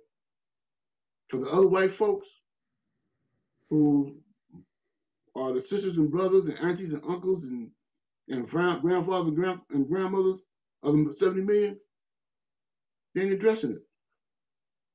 And if they don't address that, if they don't shut that down, this country is done. Done. Okay. So white folks got to get better, get busy with them other white folks and straighten that out if they want to keep this country. Right? And they can't blame us, Black folks and people of color, for what's happening in this country. They can only blame themselves. All right? And for as I can see right now, it's done. And I'm an optimist. I'm the optimist. I ain't the pessimist. I'm the optimist in this matter. All right? And from the understanding of dialectics, understanding the principles of social sciences, right? If these matters are not addressed up front and straight up, in terms of 70 million plus, and this guy, Trump, still being able to rally his troops, because he's an egomaniac, maniacal monster, and I'll put it that way. Right? That he's going to be part and parcel of the destruction of this country. If he can't control it, he's going to destroy it. All right? And they're going to go down with it. And I'm saying to Black folks, save your behind. Free your mind, and your behind will follow. We got to get out the way. We got to get out the way. And like I said before, white supremacists, you want to be white supremacist? Be white supremacist. Y'all go over there and be that white supremacist. Don't come up here and mess with me. Don't mess with us. Right? Go about your business. All right? You white folks, you got issues you got to deal with white folks. Okay? It's when you try to impose your white supremacy upon me, I will defend myself. I have an inherent right to self-preservation. Everybody does. It's our human right. Human right. Fuck what the law say. We got our human right. Yeah. Okay, so you understand my point, right? Yeah. Yep. Play rational and logical. Yep. All right. And if you understand the science, you understand history, then we also understand that there's issues that are gonna be, and they're planning for it. You know, they already told you, saying we're gonna have a civil war. I mean, shit. As soon as the pandemic hit, and you know they're talking about Trump getting out of office, all these gun spikes. You know, they buying all the guns, they buying all the ammos. It's clear as day. You know, here even in Napa, there was a white dude who just got arrested. He with 50 plus guns, pipe bombs, and he a white supremacist. Yeah. So they're preparing. You know, they getting ready to do what they're gonna do. You know, and that's why we got to be future focused, huh? Future focused, my brother. Future focused. You know, yes, we have to be future focused. You know what I mean? We can't dwell in the past. We can't actually dwell in the here and now. You know what I'm saying? We got to prepare for what's coming up in the future. And so we have to be future focused. You know, we have to think in our minds and our thinking in terms of what we are doing that's going to preserve our lives today, so we have something to give to our babies tomorrow. All right? We got to be future focused. And we got to build towards our own liberation, our own independence. Right? Decolonization. Right? We decolonize our mind, so we decolonize our practice. All right? So that's the deal, bro. Appreciate you. It's so amazing to have this conversation. Yeah, words can't even describe it. You feel me? It's not only affirming, but just if you a hellablack listener, if you listen to the first episode to now, it's like your name has came up a lot of times. You know what I'm saying? And for you to be on here, it's a blessing, man. Thank you, cuz. Appreciate you, and I love you, man. I love you too, my brother. Love you too, Delency. Yeah, I love too, man. I know. I love and appreciate you. I can't say it enough. Like I think oftentimes I think about the impact that you've had on me as an organizer, but now I'm starting to really understand the impact that you're having on me as a human being. And I thank you for leaving guided principles and actions for us to follow. And I think, this year, which you only have been home for like the last 5 or 6 months, I think this is just but a small piece of the impact that we're going to have on folks, whether it's the podcast, the class that you're doing. We're going to be able to do a lot of meaningful and impactful work in the name of liberation and unification. So I want to just thank you again. But let me maybe one more point. Let me just raise one more issue. I got a bunch of issues, but let me just raise one more. Just raise one more. Here, I'm in Rochester, and I'm a organizer for Citizen Action. Right, it's a statewide organization here in Rochester, doing some good work, right, and dealing with the issues of oppression and questions of white supremacy and those kind of things in this state. A lot of the work is done through lobbying and trying to get the laws changed. Remember, the laws is the things that moves people to do the things that they do in their behavior, right?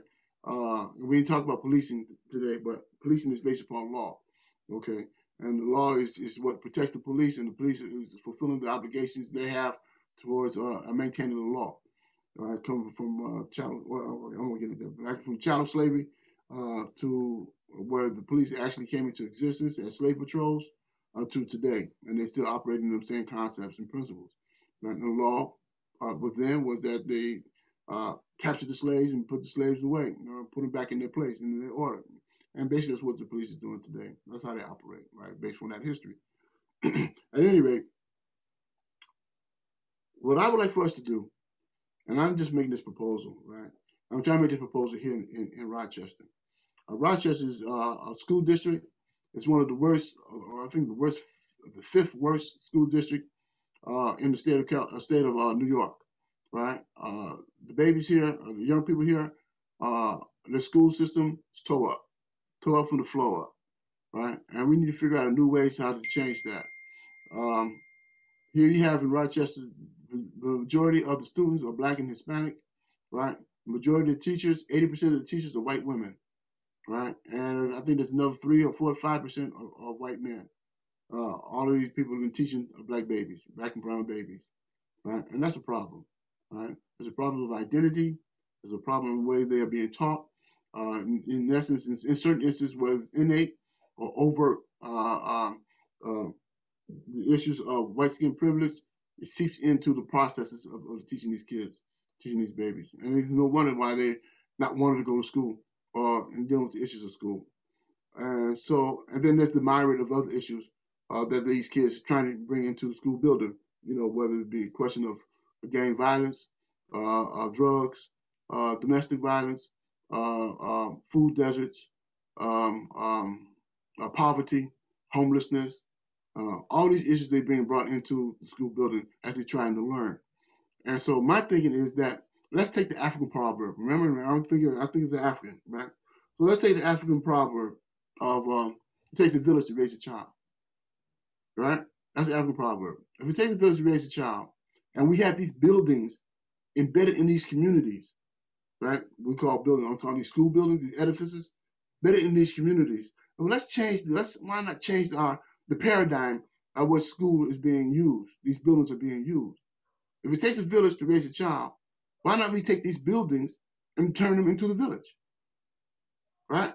Let's take these buildings and have every resource that these kids need to learn in these buildings because they're already embedded in the community, all right? So we need to change our paradigm the way we teach across the country, right? But particularly here in Rochester, right? And so where we teach the A, B's, and C's, and the 1, 2s, and 3s, right? We also need to teach healthcare, right? Restorative justice, ethnic studies, issues dealing with homelessness, right? Things that the Black Panther Party originally started, feeding these babies, nutrition, proper nutrition, right? And we need to take these resources, all these resources that's available, and put them in these buildings that's already better in the community. And therefore, a kid will come to school knowing that these resources are there for them, right? Beyond the ABCs and the 1, 2s, and 3s, right? He get everything else that he needs to be a whole human being, not a fraction of a human being that society has already created. And that's the reason why. And this is the way we stop the school to prison pipeline. All right? That's my main focus. I don't want to see these babies, these kids going to the penitentiary. Right? Let's stop that. And we can stop it by creating a new paradigm of educating these kids. All right? And making these buildings that village. If we can do that, we'll change this whole structure. We'll change this whole foundation. And we make education real. And not trying to teach people to become a cogwheel in the capitalist system. Community control of education, huh? There you go. That's what we need. That's what we need. Decolonization program, bro. All right? These edifices there, let's take control of these kids. Let's take control of these edifices and make them function the way they're supposed to function for our babies. Yep. That's things we need to be doing here. People's programs got to start moving without question towards that. So. All right, so I give that to y'all. Yep, thank you. Gotta do something with that. Gotta do something with that. You just did a virtual drop mic. All right, y'all. Y'all take that and go do something. Figure it out. Y'all figure it out. We are on Liberators. That's work I'm trying to do here, bro. You know what I mean?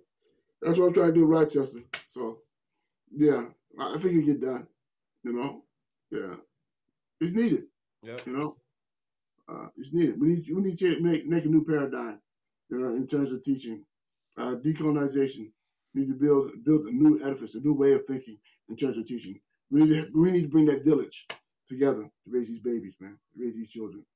That's extremely important. The next generation, as they take the struggle to the next level. Yeah.